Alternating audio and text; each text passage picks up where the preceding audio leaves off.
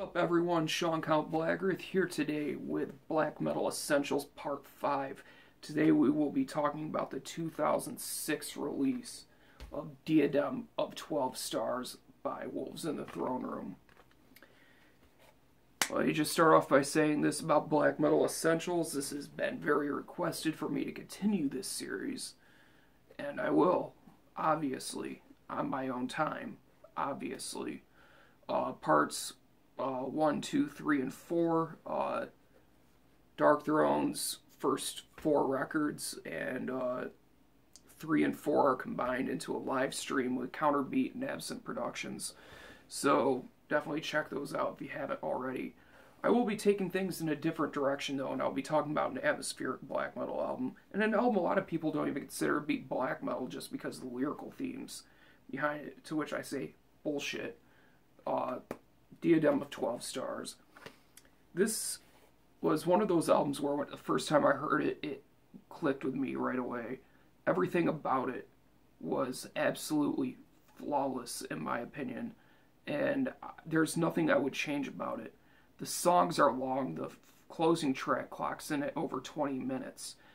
The average length of the songs are about 12-13 minutes apiece, but they never seem to drag out. They never seem to be too long. There is always something to the song that keeps you into it.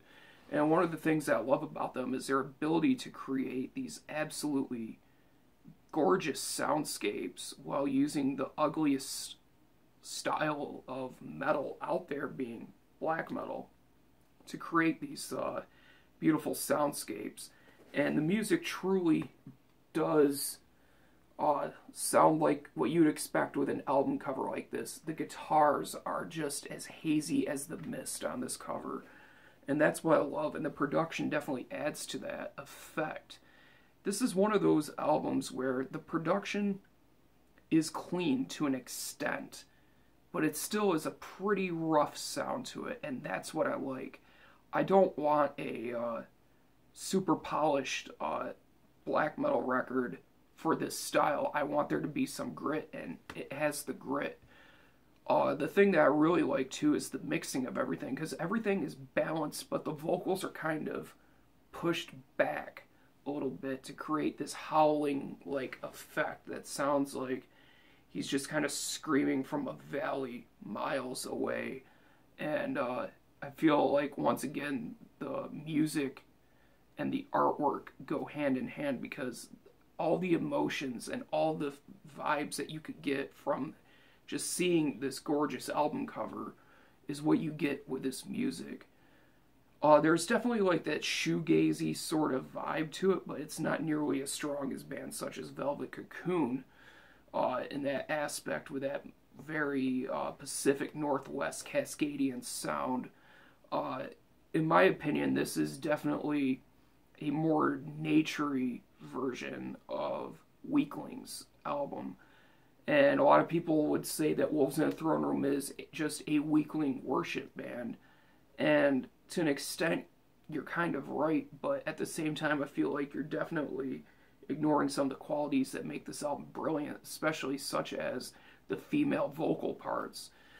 The female vocals are definitely a major part of this album, but they're definitely not like the selling point of the album. They're scattered about throughout the record. I would say the most they appear is on the song Face in the Nighttime Mirror Part 1. Female vocals right away in that song, and I feel like it just kind of adds this delicate sort of balance to it to kind of create much less of a sinister atmosphere, and much more of invoking the feeling of a rainy day. And it succeeds. This is one of my favorite albums to listen to on a rainy, misty day, and I absolutely love it. The drum work on here is absolutely phenomenal. There's no hiccups at all to be found within the drumming. The blast beats are incredibly solid. The kick drum work is excellent. I love the twists and turns that you'll find, be it a slower riff with a blast beat behind it, or a relatively fast riff with no blasting and just more of a straightforward 4/4 sort of drum beat, which I really like because it keeps you on your toes throughout the entire album to see what's going to happen next. And with the slower parts, they have this doom metal sort of vibe, and it doesn't feel as ominous once again. It just kind of feels, it just feels like you're standing in the rain would be the best way to describe it. It's just absolutely gorgeous, and one of my all-time favorite albums within black metal. Now, the thing too with this album is there are some clean guitars, and the clean guitars, well, they're not distorted, they still sound a little rough. And I really like that simply because it makes the transitions from the distortion to the clean that much, what's the term I'm looking for?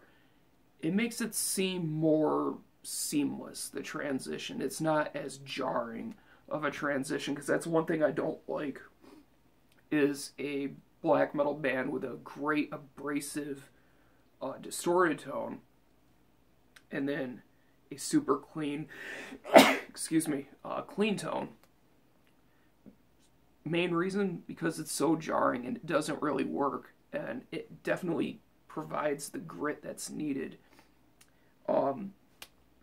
Album flow wise, this album flows like you wouldn't believe. There's no part of it that feels like it's out of place.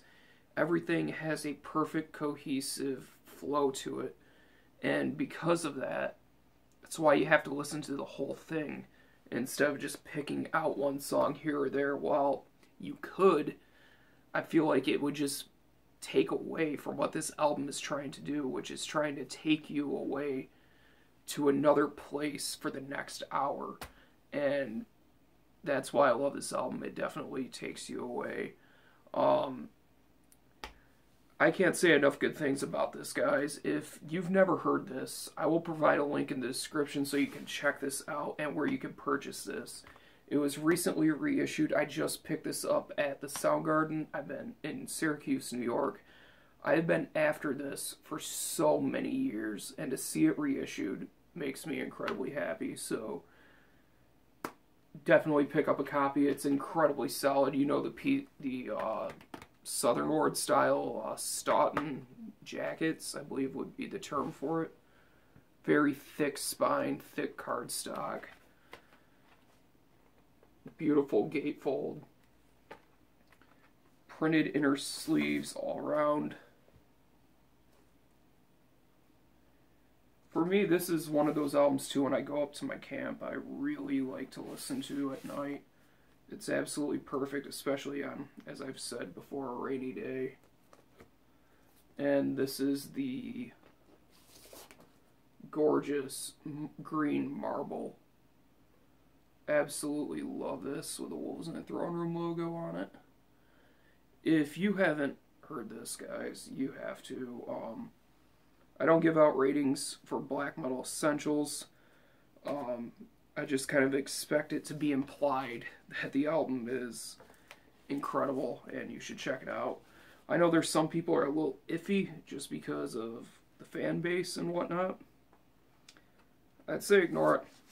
Ignore it and give it a listen. Give this album a fair shot, because it is an essential piece of black metal and really a turning point in black metal history in terms of U.S. black metal, where, in my opinion, U.S. black metal before Wolves in the Throne Room, and I'm going to get a lot of hate for this, beyond Leviathan and Xasthur, it was just kind of Americans ripping off Europeans.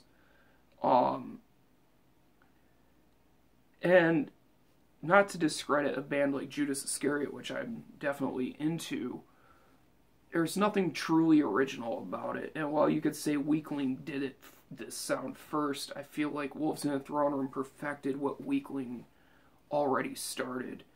And I am very thankful that this album exists, because if it wasn't for this album in particular, and in my opinion, if I can get it out, Tale Folklore from Agalock, US black metal would be a lot different because I feel like there wouldn't be as many of the Cascadian sounding bands out there, such as Alda, or the sound of like Falls of Braros, Panopticon, etc.